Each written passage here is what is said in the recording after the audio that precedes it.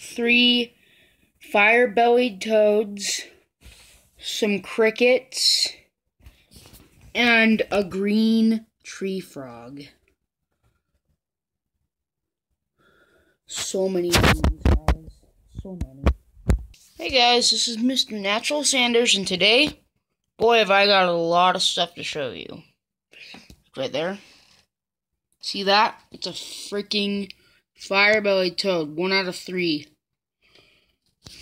There's one over there. One behind the thing. Then we have some crickets they haven't eaten yet.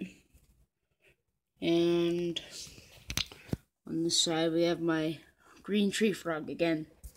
But I have a lot of things I've changed. I actually just barely brought in the Fire Bellied Toads. Also, you can see there's a couple new plants. One water and one land.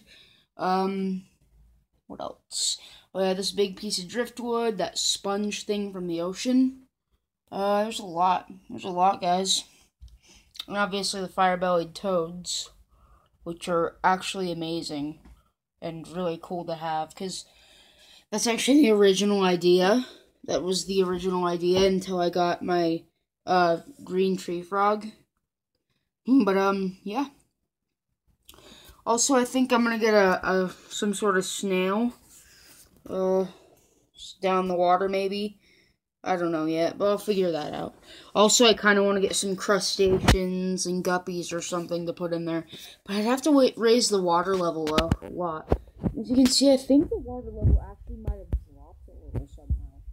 Maybe while I was going to evaporate it or something, but I'll figure it out. But yeah, I got a lot of new stuff, guys. I got my lamp, I got my crickets, got my Fire Bellied Toads. Oh, he's feasting. Think? No? Okay. Oh, he's feasting. Oh, it's gone. That's cool. I saw my green tree frog, Harold. I need to start calling them by name. I'm just so not used to that. But Harold, I watched him pounce a cricket.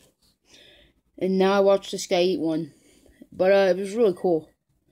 They're all coming out to say hello. Yeah. But anyways, guys, I'll see you in the next one.